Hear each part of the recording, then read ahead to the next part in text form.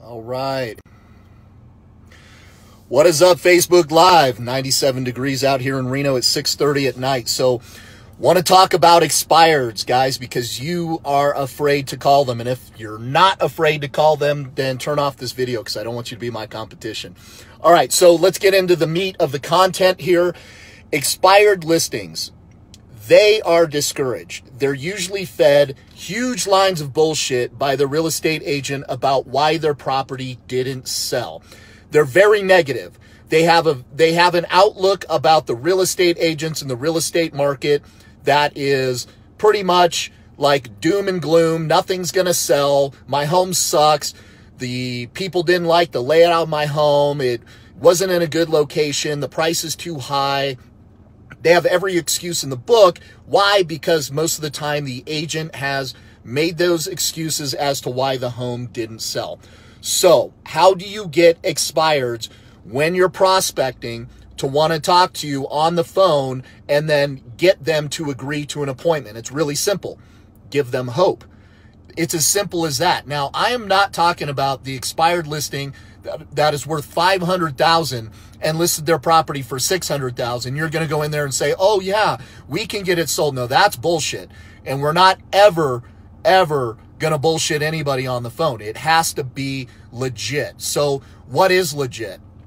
You get up in the morning, you check the expireds, and you see a property that looked pretty good in the price, pretty good in the condition for where it should have been, matching the buyer's expectations. You give the home seller a call, and typically, if they are motivated to sell, they're going to have a list of excuses why their home didn't sell. So what do? You turn that around with hope. So they're going to talk about all the negative features of their home. People said the backyard was too small, the kitchen wasn't updated, they don't want a 2-story home. They're going to give you all the bullshit excuses. You start giving them hope with, well, let's talk about what's right with your home.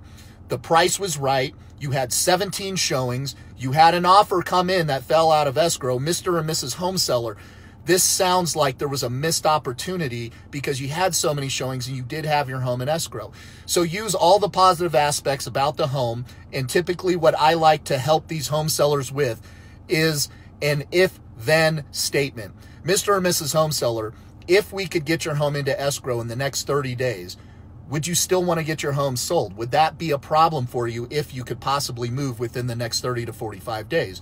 And they're going to come back with, well, yeah, but our home didn't sell, so there's no way that's going to happen. What are you going to do different? And then you can go in to all your other objection handlers. Now, this will not work on expireds if they have a condition. And condition is, well, we were selling our home, but we took it off the market because we're no longer going to move because I kept a job here in the Reno area or wherever you're at, and they're not going to move. Or our kids are going to graduate high school. We've determined this. We're not moving. This is someone who has some sort of motivation to move, but still doesn't think it's possible. And it's your job to provide all the positive aspects of the home. Talk about the neighborhood, the area, why people want to live there. Talk about why they wanted to live there in the first place, why they purchased that home, and why somebody else is going to want to purchase that home. And then go in for an if-then statement. Test the water to see if they would be open to meeting with you. And then go ahead and close for the appointment. Guys, expireds are easy. They're going to have all these objections up front. But if you are the person who comes in with a positive attitude, you're giving off positive energy, and you give them the hope that their home can and deserves to be sold, you're going to get an appointment or at least an opportunity to go look at the home and maybe list it later in the springtime, because a lot of expireds come off the market and they're just not going to sell. Like, say we're going into winter right now, they're just not going to sell until April. It's a condition. It's a condition meaning they are not going to sell for a very specific reason that cannot be moved. Talk about pricing expireds.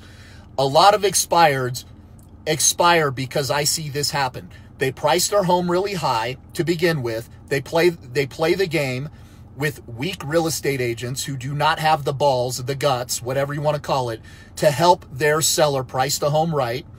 And then they do a bunch of price reductions. That listing goes stale. And eventually it just comes off the market when it's actually priced appropriately.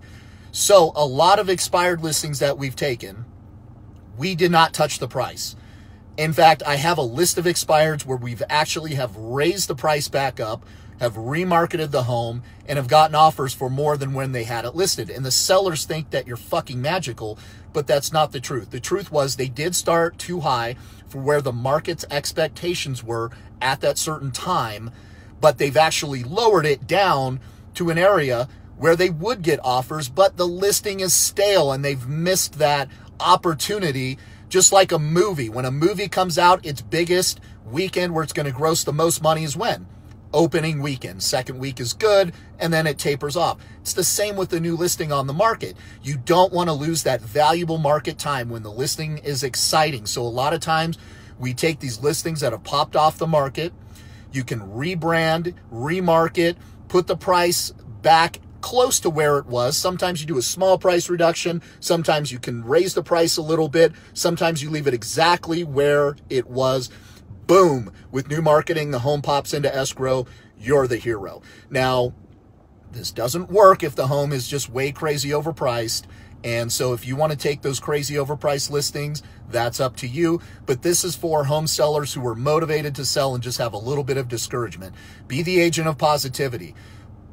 Redirect their negative feelings towards real estate and towards the agent and towards the market and towards their house into something positive where it reminds them of why they purchased their home. You guys are going to be successful getting appointments with these expired listings. And if you use a smart and simple pricing strategy, which is typically what happens with expireds, they list just too high at the beginning. They go stale after 3 or 4 months. You pop it back on close to the same price, or you get a minor price reduction. You get it out there, you get them sold, you're the hero. Guys, go out there, slay expireds.